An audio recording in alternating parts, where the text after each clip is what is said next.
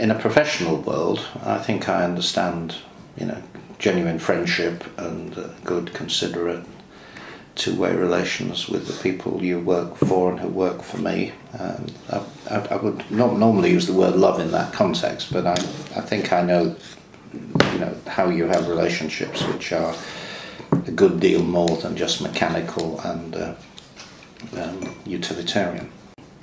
And in a work context, you said that you think you've experienced what it means to have the kind of relationships that you might not use the term love, but that are that type of relationship. Is there anything?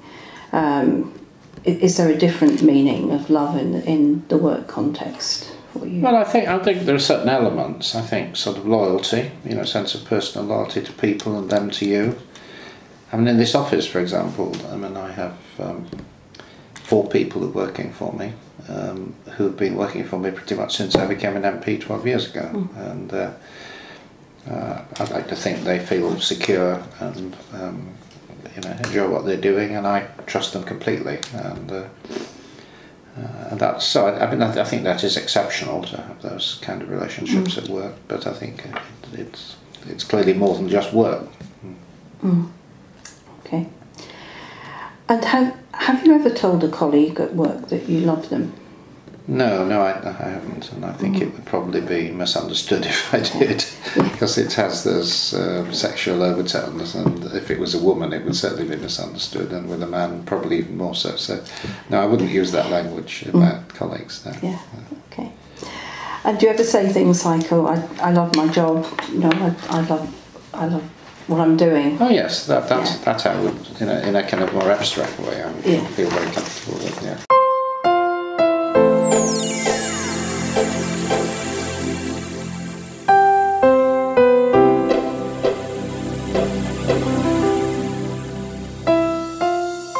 I think I'm in a very fortunate position to be intimately linked with love in the businesses that I am a part of. I've got a commercial endeavour which is around events and speakers agencies and also financial recruitment, and I also have a charity called the Bright Ideas Trust, which is where we are now, which is all about supporting young people in their businesses who are from difficult backgrounds who would never get the opportunity to do so. In the latter, everything we do, I think, is driven by love, and I'm talking about the compassion, the trust, and the focus on helping other people. What do you think is the place of love in business, and do you think there is a place for love in business? I think if you're talking about from a quite entrepreneurial standpoint, it has to be a prerequisite almost of the business that you're going to go forward if it's going to be successful, in my humble opinion.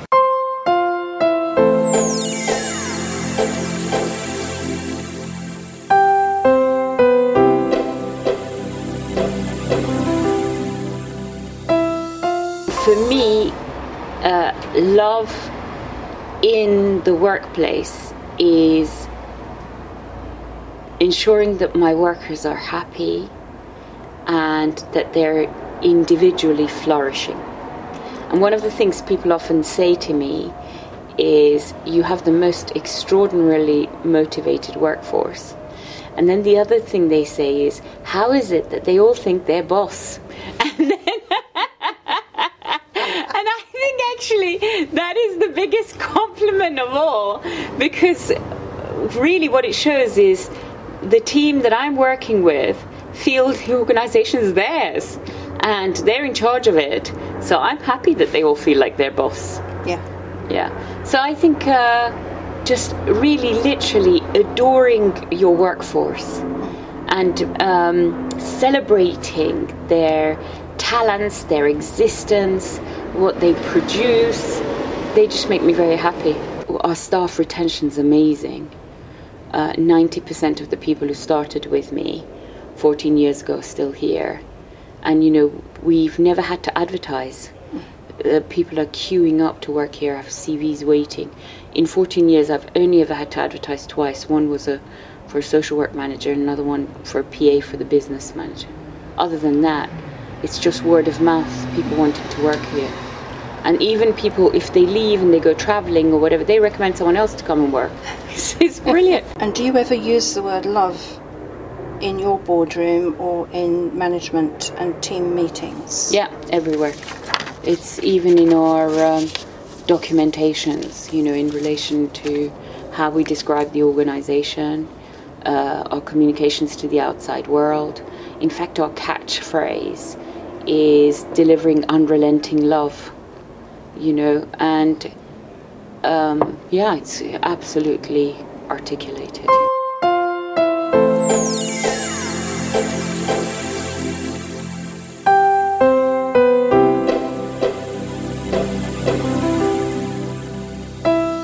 One of the things I think that's important in a business is clear, open and honest communication. You know, when it's tough, tell them it's tough. Don't pretend it isn't, because they know. You know, when we're having to consider redundancies, and we've done it twice, you know, at the beginning of the you know, I called them all together and told them why. You know, and actually named the people after they'd gone. After we did it all properly. And then spoke about each of there weren't hundreds of them, you know, there was 6 or 7, I think, on the first time.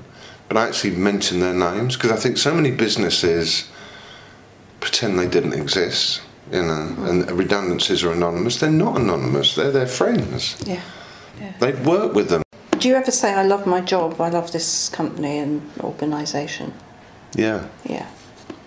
Okay. I only said it yesterday to my ops director. Fantastic. And what do you think is the place of love in business? Drive, energy, commitment, enthusiasm, passion. I mean, love, passion, it's one and the same, isn't it?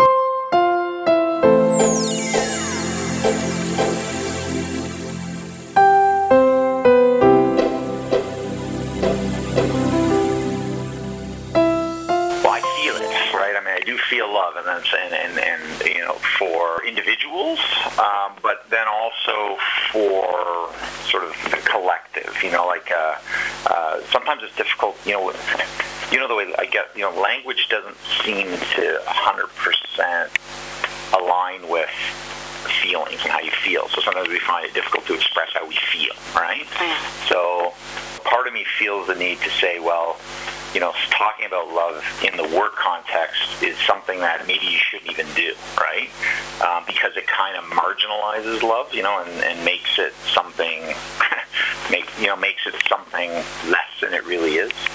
But as I've shared with you, I mean, I do feel love in the work context. This is people that I've worked with for long periods of time and accomplished a great deal and gone through a lot of adversity together and built, you know, got very high levels of trust and loyalty and commitment.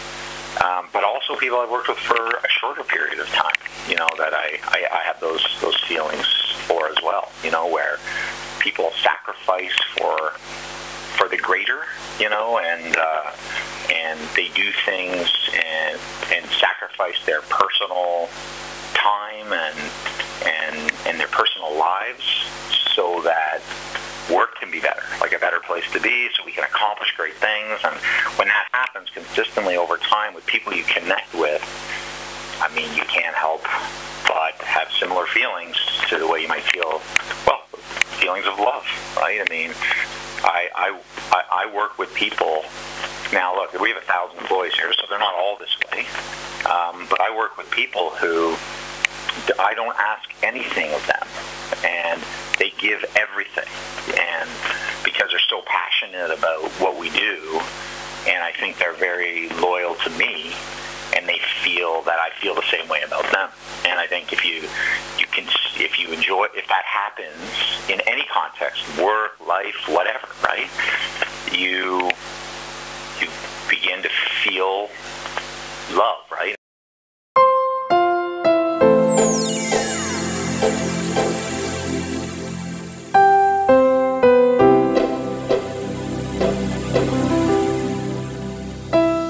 Do you think that there is a place for love at work and in business and organisations? I think if in this next 5 or 10 years that doesn't happen, I think we're in big trouble.